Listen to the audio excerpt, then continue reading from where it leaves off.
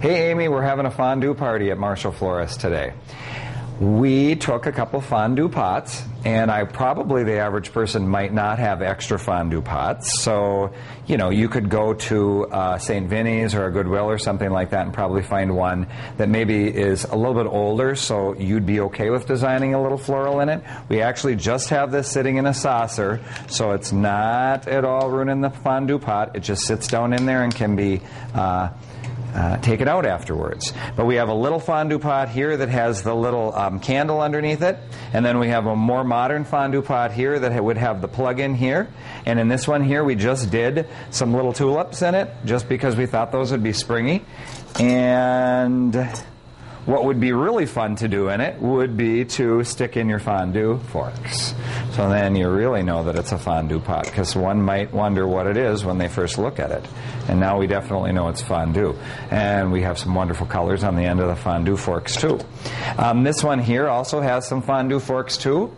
And these ones are just a little bit larger and wooden, but certainly could go in here.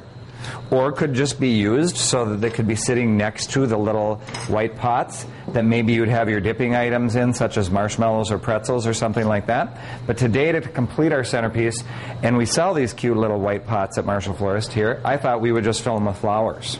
So then you would just have a little flower sitting in the pot.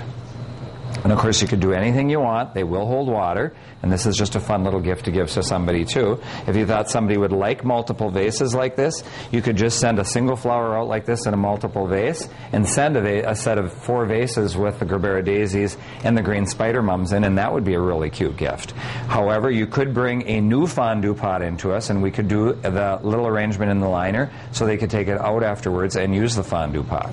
So this is our little fondue centerpiece here, and we wanted to also show you that we do carry this really, really cute butterfly section plate here that would be really, really nice to put in your pretzels and your strawberries and your cherries and your marshmallows into it, and kind of matches the nice little white vases, which also match both white fondue pots. So this is our ideas at Marshall Florist for your fondue party.